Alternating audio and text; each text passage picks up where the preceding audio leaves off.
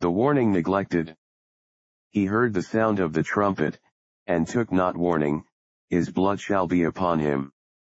Ezekiel 33:5. In all worldly things, men are always enough awake to understand their own interests. There is scarce a merchant who reads the paper, who does not read it in some way or other, with a view to his own personal concerns. If he finds that by the rise or fall of the markets, he will be either a gainer or loser, that part of the day's news will be the most important to him. In politics, in everything, in fact, that concerns temporal affairs, personal interest usually leads the van. Men will always be looking out for themselves, and personal and home interests will generally engross the major part of their thoughts. But in religion, it is otherwise. In religion men love far rather to believe abstract doctrines, and to talk of general truths, than the searching inquiries which examine their own personal interest in it. You will hear many men admire the preacher who deals in generalities, but when he comes to press home searching questions, by and by they are offended. If we stand and declare general facts, such as the universal sinnership of mankind, or the need of a Savior, they will give an assent to our doctrine, and possibly they may retire greatly delighted with the discourse, because it has not affected them, but how often will our audience gnash their teeth, and go away in a rage, because, like the Pharisees with Jesus, they perceive, concerning a faithful minister, that he spoke of them. And yet, my brethren, how foolish this is. If in all other matters we like personalities, if in everything else we look to our own concerns, how much more should we do so in religion? For, surely, every man must give an account for himself, at the day of judgment. We must die alone, we must rise at the day of resurrection one by one, and each one for himself must appear before the bar of God, and each one must either have said to him, as an individual, "Come ye blessed," or else, he must be appalled with the thundering sentence, "Depart, ye cursed." If there were such a thing as national salvation, if it could be possible that we could be saved in the gross and in the bulk, that so, like the sheaves of corn, the few weeds that may grow with the stubble, would be gathered in for the sake of the wheat, then, indeed, it might not be so foolish for us to neglect our own personal interests, but if the sheep must, every one of them, pass under the hand of him that telleth them, if every man must stand in his own person before God, to be tried for his own acts, by everything that is rational, by everything that conscience would dictate, and self-interest would command, let us each of us look to our own selves, that we be not deceived, and that we find not ourselves, at last, miserably cast away. Now, this morning, by God's help, I shall labor to be personal, and whilst I pray for the rich assistance of the Divine Spirit, I will also ask one thing of each person here present.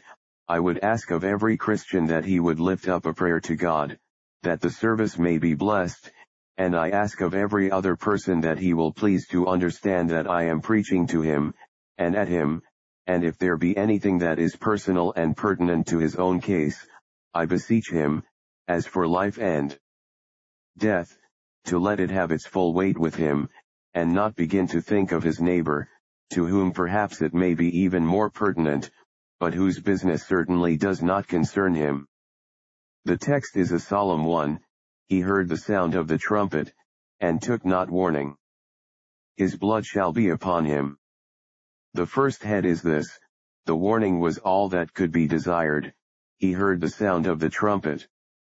Secondly, the excuses for not attending to the startling warning are all of them both frivolous and wicked.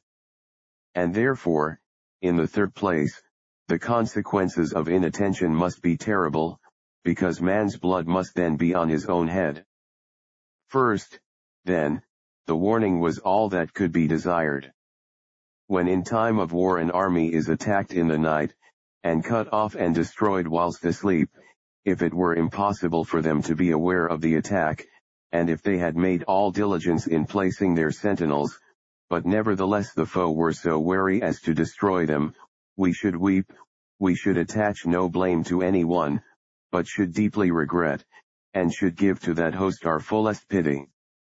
But if, on the other hand, they had posted their sentinels, and the sentinels were wide awake, and gave to the sleepy soldiers every warning that could be desired, but nevertheless, the army were cut off, although we might for common humanity regret the loss thereof, yet at the same time we should be obliged to say, if they were foolish enough to sleep when the sentinels had warned them, if they folded their arms in presumptuous sloth, after they had sufficient and timely notice of the progress of their bloodthirsty enemy, then in their dying, we cannot pity them. Their blood must rest upon their own heads.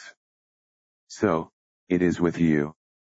If men perish under an unfaithful ministry, and have not been sufficiently warned to escape from the wrath to come, the Christian may pity them, yet, and methinks, even when they stand before the bar of God, although the fact of their not having been warned will not fully excuse them, yet it will go far to diminish their eternal miseries, which otherwise might have fallen upon their heads, for we know it is more tolerable for unwarned Tyre and Sidon in the day of judgment, than it is for any city, or any nation that has had the gospel proclaimed in its ears. My brethren, if on the other hand, we have been warned, if our ministers have been faithful, if they have aroused our conscience, and have constantly and earnestly called our attention to the fact of the wrath to come, if we have not attended to their message, if we have despised the voice of God, if we have turned a deaf ear to their earnest exhortation, if we perish, we shall die warned, die under the sound of the gospel, and our damnation must be an unpitied one, for our blood must fall upon our own heads. Permit me then, to try, if I can, to enlarge upon this thought, that the warning has been, in the case of many of you, all that could have been needed. In the first place, the warnings of the ministry have been to most of you warnings that have been heard. He heard the sound of the trumpet. In far-off lands, the trumpet sound of warning is not heard. Alas! There are myriads of our fellow creatures who have never been warned by God's ambassadors, who know not that wrath abideth on them, and who do not yet understand the only way and method of salvation. In your case it is very different. You have heard the word of God preached to you. You cannot say, when you come before God, Lord, I knew no better. There is not a man or a woman within this place who will dare then to plead ignorance. And moreover, you have not only heard with your ears, but some of you have been obliged to hear it in your consciences. I have before me many of my hearers whom I have had the pleasure of seeing now for some years. It has not been once, or twice, but many a time, I have seen the tear guttering their cheeks when I have spoken earnestly, faithfully, and affectionately to you. I have seen your whole soul moved within you, and yet, to my sorrow, you are now what you were. Your goodness has been as the early cloud, and as the morning dew that passeth away. You have heard the gospel. You wept under it, and you loved the sound of it, and you came again, and wept again, and many marveled that you did weep, but the greatest marvel was, that after having wept so well, you wiped away your tears so easily. Oh, yes, God is my witness, there are some of you not an inch nearer heaven, but ye have sealed your own damnation doubly sure, unless ye repent. For ye have heard the gospel, ye have despised prophesyings, ye have rejected the counsel of God against yourself, and, therefore, when you shall die, ye must die pitied by your friends, but at the same time with your blood on your own heads. The trumpet was not only heard, but, more than that, its warning was understood. When the man, supposed in the text, heard the trumpet, he understood by it that the enemy was at hand, and yet he took not warning. Now, my brethren, in your case, the sound of the gospel warning has been understood. 1,000 faults your minister may have, but there is one fault from which he is entirely free, and that is, he is free from all attempts to use fine language in the expression of his thoughts. Ye are all my witnesses, that if there be a Saxon word, or a homely phrase, a sentence that is rough and market-like, that will tell you the truth, I always use that first. I can say solemnly, as in the sight of God, that I never went out of my pulpit, except with the firm belief, that whatever might have happened, I was perfectly understood. I had sought, at least, so to gather wise words, that no man might mistake my meaning. Gnash his teeth he might, but he could not say. The preacher was misty and cloudy, talking to me of metaphysics, beyond my comprehension. He has been obliged to say, well, I know what he meant. He spoke plainly enough to me.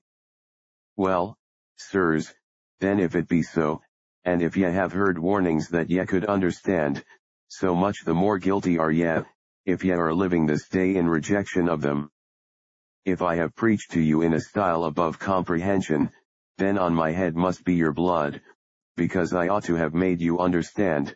But if I come down to men of low estate, and pick even vulgar phrases to suit common people, then if you understood the warning, and if ye then risked it, mark you, my hands are clean of your blood. If ye be damned, I am innocent of your damnation, for I have told you plainly, that except ye repent, ye must perish, and that except ye put your trust in the Lord Jesus Christ, there is for you no hope of salvation. Again, this trumpet sound was startling. The trumpet sound is ever considered to be the most startling in the world. 'Tis that which shall be used on the resurrection morning to startle the myriads of sleepers, and make them rise from their tombs.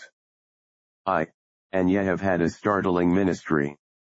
Ye have sat, some of you, under ministers that might have made the devil himself tremble, so earnest have they been, and they have made you tremble sometimes, so much, that you could not sleep.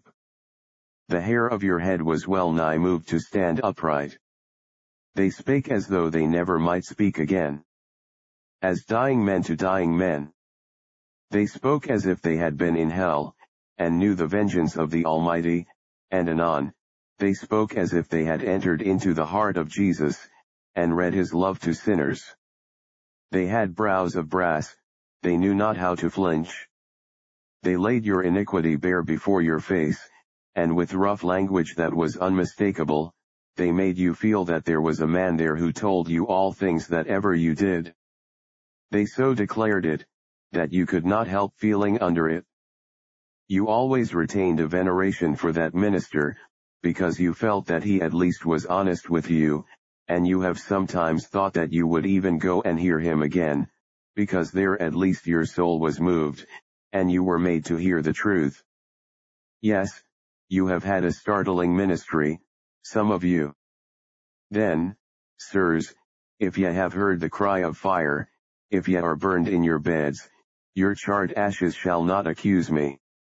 If I have warned you that he that believeth not must be damned, if you are damned, your miserable souls shall not accuse me. If I have startled you sometimes from your slumbers, and made your balls and your pleasure parties uneasy, because I have sometimes warned you of these things, then sirs, if after all you put away these warnings, and you reject these counsels, you will be obliged to say, my blood is on my own head. In many of your cases the warning has been very frequent. If the man heard the trumpet sound once and did not regard it, possibly we might excuse him, but how many of my audience have heard the trumpet sound of the gospel very frequently? There you are, young man. You have had many years of a pious mother's teaching, many years of a pious minister's exhortations. Wagon loads of sermons have been exhausted upon you. You have had many sharp providences, many terrible sicknesses. Often when the death bell has tolled for your friend, your conscience has been aroused. To you warnings are not unusual things, they are very common. Oh, my hearers, If a man should hear the gospel but once, his blood would be upon his own head for rejecting it, but of how much sorrow punishment shall you be thought worthy who have heard it many and many a time? Ah! I may well creep, when I think how many sermons you have listened to, many of you, how many times you have been cut to the heart. 100 times every year you have gone up to the house of God, and far oftener than that, and you have just added 100 billets to the eternal pile. 100 times the trumpet has sounded in your ears, and 100 times you have turned away to sin again, to despise Christ, to neglect your eternal interests, and to pursue the pleasures and the concerns of this world. Oh! How mad is this, how mad! Oh, sirs, if a man had but once poured out his heart before you concerning your eternal interests, and if he had spoken to you earnestly, and you had rejected his message, then, even then, ye had been guilty. But what shall we say to you upon whom the shafts of the Almighty have been exhausted? Oh, what shall be done unto this barren ground that hath been watered with shower after shower, and that hath been quickened with sunshine after sunshine? What shall be done unto him who being often rebuked, still hardeneth his neck? Shall he not be suddenly destroyed, and that without remedy, and shall it not then be said, his blood lieth at his own door, his guilt is on his own head? And I would just have you recollect one thing more. This warning that you have had so often has come to you in time. Ah, said an infidel once, God never regards man. If there be a God, he would never take notice of men. Said a Christian minister, who was sitting opposite to him in the carriage, the day may come, sir, when you will learn the truth of what you have just said. I do not understand your allusion, sir, said he. Well, sir, the day may come, when you may call, and he will refuse, when you may stretch out your hands and he will not regard you, but as he has said in the book of Proverbs, so will he do, because I called, and ye refused, because I stretched out my hands, and no man regarded, I also will mock at your calamity, I will laugh when your fear cometh. But oh, sirs, your warning has not come too late. You are not warned on a sick bed, at the 11th hour, when there is but a bare possibility of salvation, but you are warned in time, you are warned today, you have been warned for these many years that are now past. If God should send a preacher to the damned in hell, that were an unnecessary addition to their misery. Surely, if one could go and preach the gospel through the fields of Gehenna, and tell them of a Savior they had despised, and of a gospel that is now beyond their reach, that were taunting poor souls with a vain attempt to increase their unutterable woe, but oh my brethren, to preach the gospel now is to preach in a hopeful period, for now is the accepted time. Now is the day of salvation. Warn the boatman before he enters the current, and then, if he is swept down the rapids, he destroys himself. Warn the man before he drinks the cup of poison, tell him it is deadly. And then, if he drinks it, his death lies at his own door.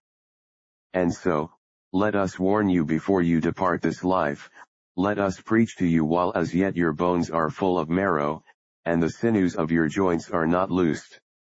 We have then warned you in time, and so much the more shall your guilt be increased, because the warning was timely, it was frequent, it was earnest, it was appropriate, it was arousing, it was continually given to you, and yet you sought not to escape from the wrath to come.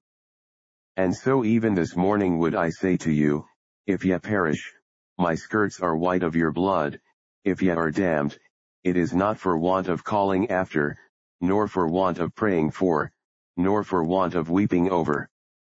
Your blood must be on your own heads, for the warning is all that is needed. And now we come to the second point. Men make excuses why they do not attend to the gospel warning, but these excuses are all frivolous and wicked. I will just go over one or two of the excuses that people make. Some of them say, Well, I did not attend to the warning because I did not believe there was any necessity for it. Ah! You were told that after death there was a judgment, and you did not believe there was any necessity that you should be prepared for that judgment. You were told that by the works of the law there shall no flesh living be justified, and that only through Christ can sinners be saved, and you did not think there was any necessity for Christ. Well, sir, you ought to have thought there was a necessity. You know there was a necessity in your inner consciousness. You talked very large things when you stood up as an unbeliever, a professed unbeliever. But you know there was a still small voice that while you spake belied your tongue. You are well aware that in the silent watches of the night you have often trembled, in a storm at sea you have been on your knees to pray to a God whom on the land you have laughed at, and when you have been sick nigh unto death, you have said, Lord, have mercy upon me, and so you have prayed, that you have believed it after all. But if you did not believe it, you ought to have believed it. There was enough in reason to have taught you that there was an hereafter. The book of God's revelation was plain enough to have taught it to you, and if you have rejected God's book, and rejected the voice of reason and of conscience, your blood is on your own head. Your excuse is idle.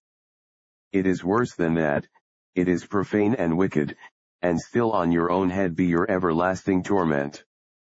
But, cries another, I did not like the trumpet.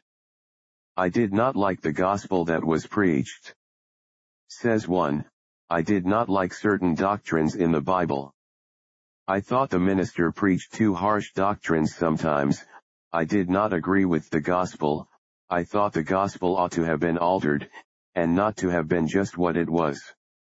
You did not like the trumpet, did you? Well, but God made the trumpet, God made the gospel, and inasmuch as ye did not like what God made, it is an idle excuse. What was that to you what the trumpet was, so long as it warned you?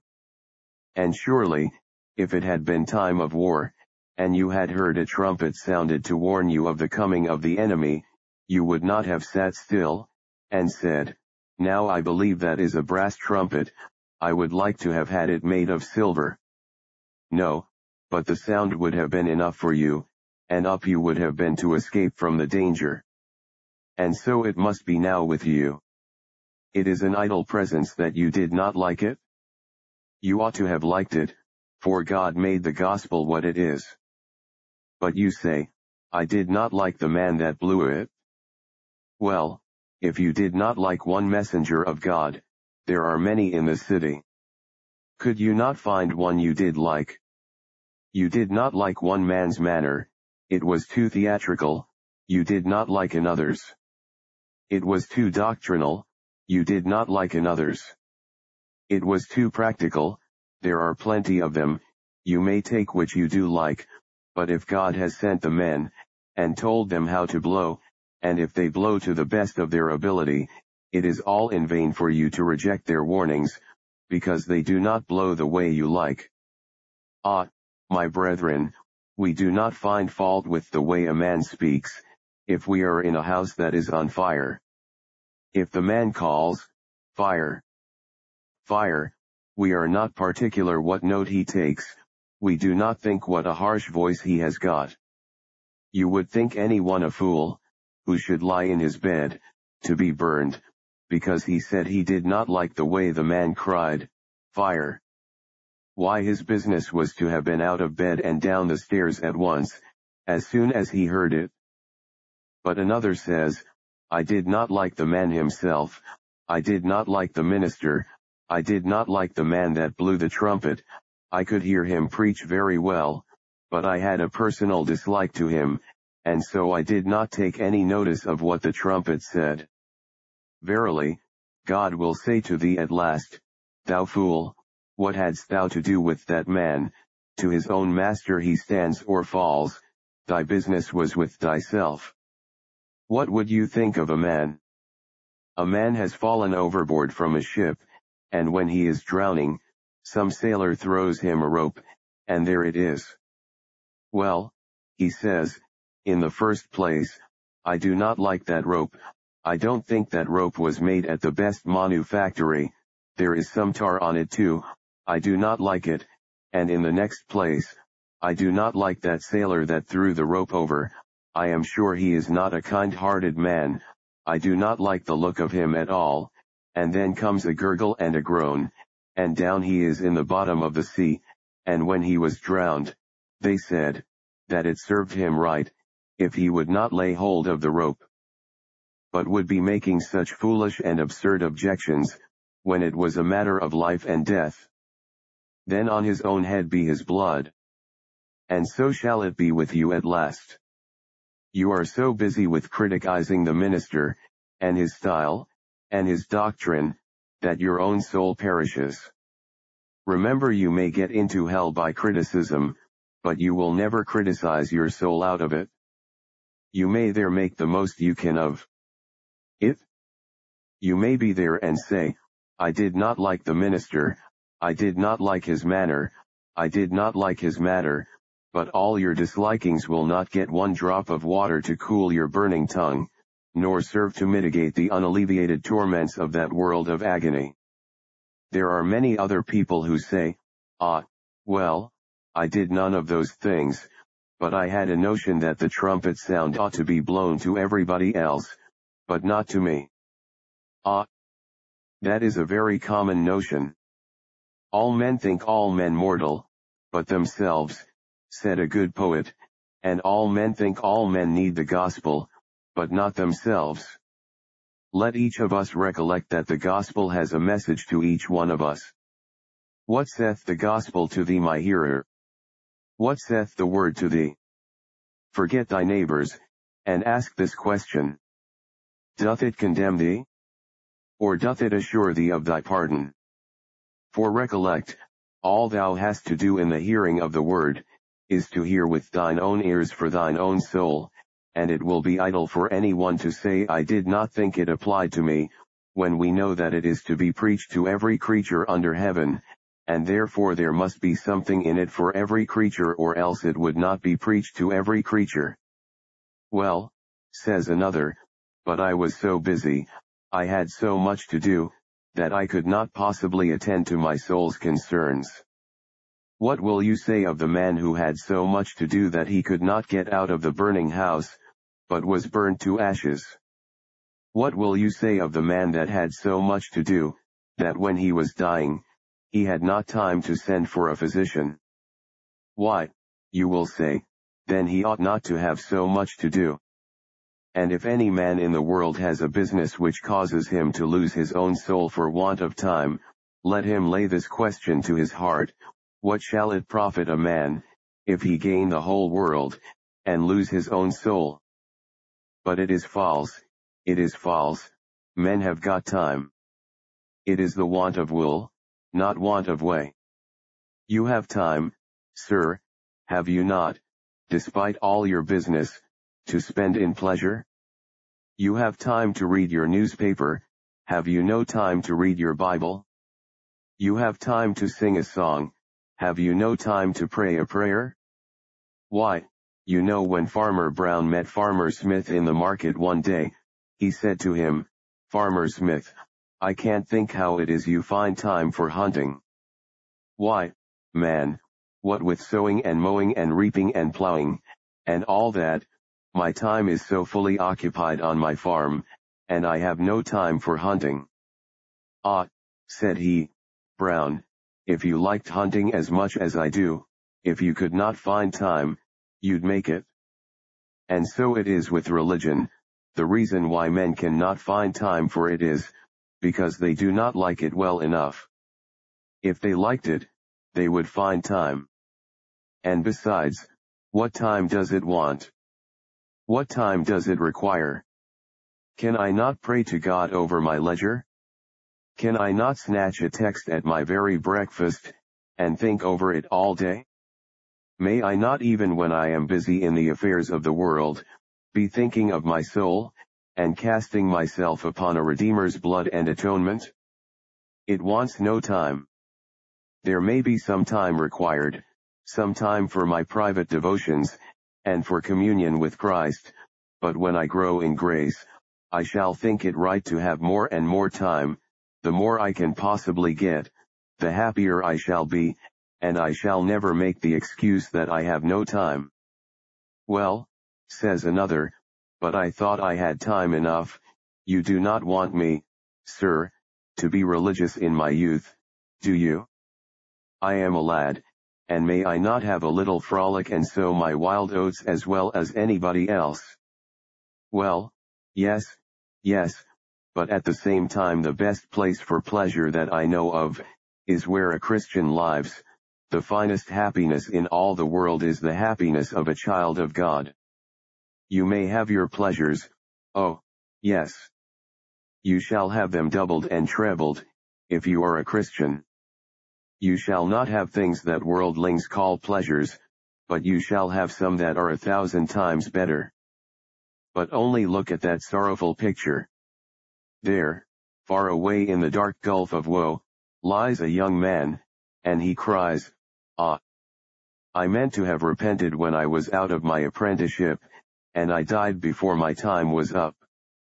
"Ah," says another by his side, "and I thought, whilst I was a journeyman, that when I came to be a master, I would then think of the things of Christ, but I died before I had got money enough to start for myself."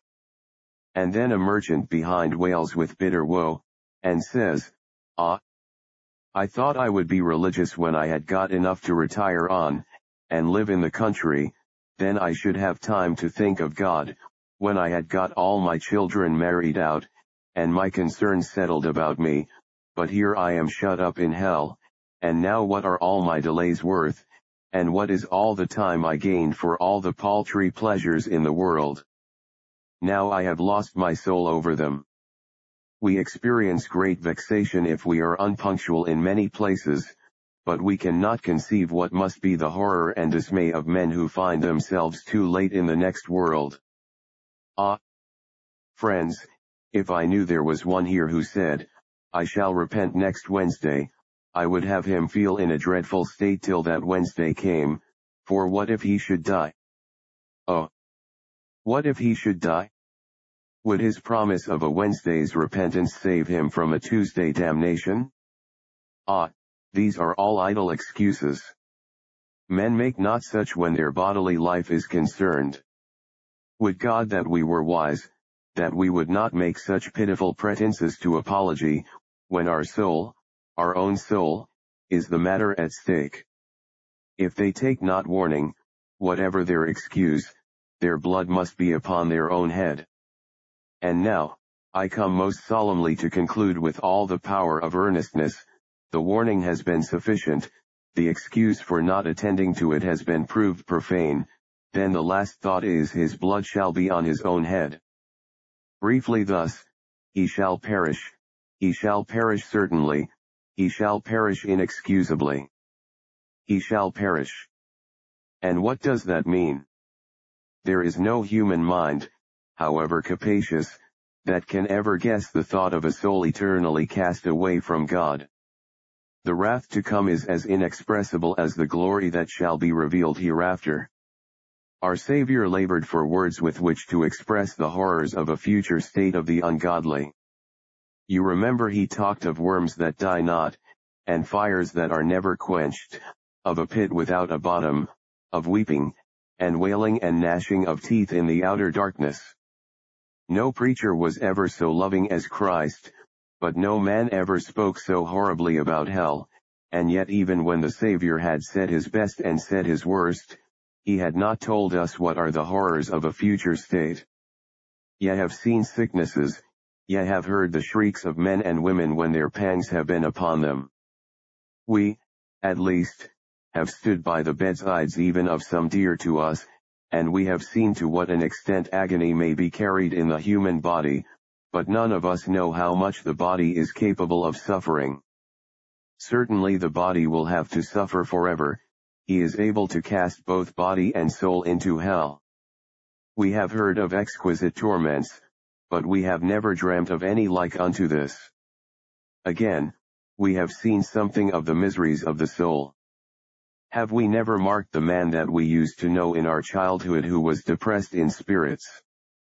All that ever could be done for him never could evoke a smile from him, never did the light of cheerfulness light up his eye, he was mournfully depressed. And it was my unhappy lot to live with one who was not only depressed in spirits, but whose mind had gone so far amiss, that it did brood fancies so mournful and dismal, that the very sight of him was enough to turn the sunlight of summer into the very darkness of a dreary winter.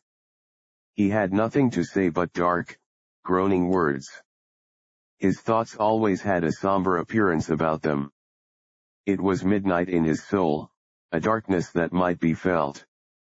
Have you never seen yourselves what power the mind has over us to make us full of misery? Ah, brethren and sisters, if ye could go to many of our asylums, and to our sick wards, and dying beds, too, you may know what acute anguish the mind may feel. And remember that the mind, as well as the mortal frame, is to endure damnation. Yes, we must not shirk that word, the Scripture saith it, and we must use it. Oh! Men and women, except we repent, except we do each of us cry for mercy to him that is able to save, we must perish.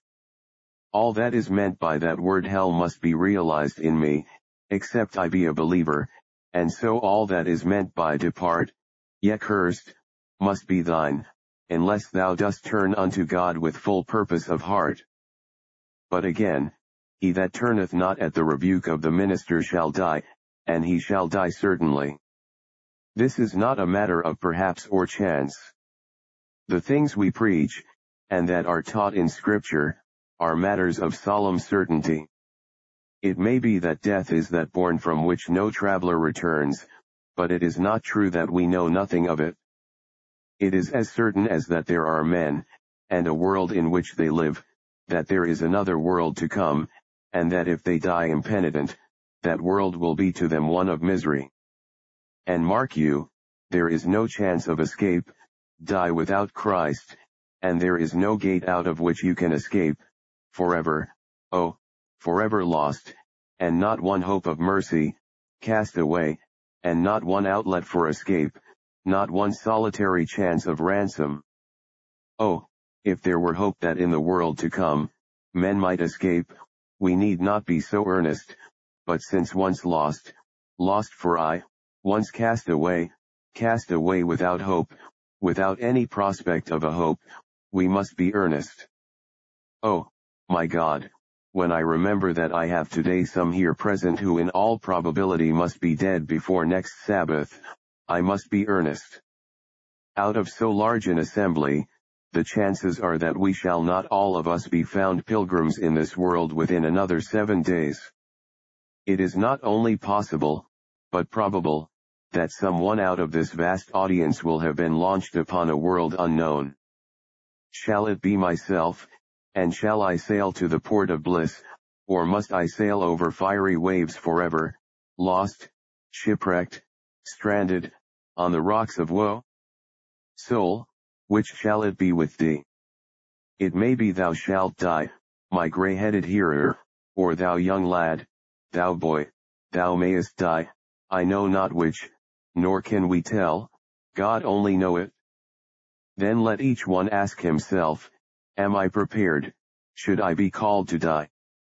Yes, you may die where you are, on the benches where you are sitting, you may now die, and whither would you go?